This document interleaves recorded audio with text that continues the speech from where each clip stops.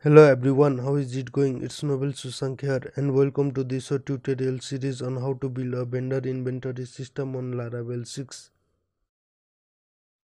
Here we have entities involved in this project. First of all, we have a users and we have a stock and we have a product and purchase order, sales order and the vendors.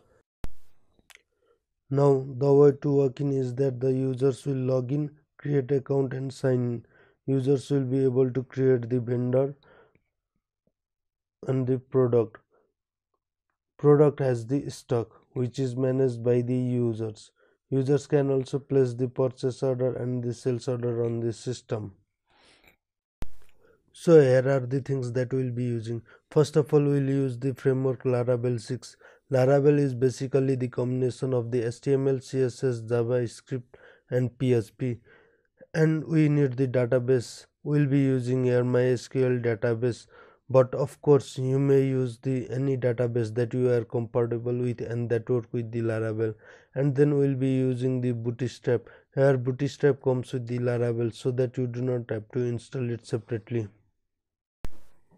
And make sure you follow me on social media. My name is Nobel Susank, as you can see, and this is my the YouTube channel link. Or go to the YouTube and just search for the Nobel Susank, and don't forget to subscribe it. I want you to hit the subscribe button on my channel. If you want to follow me on Instagram, then this is my Instagram link, instagram.com/nobelsusank. So if you want to send me a message or chat me with up, I'll always be available on Twitter. This is my Twitter link, twitter.com/nobels_susank. So thank you very much. This was for today. We'll see you on the next video where we'll actually be installing the Laravel and go for the raid. If you haven't subscribed on my channel, then subscribe and click on bell icon so that you will be the first one to get the notification of my new video.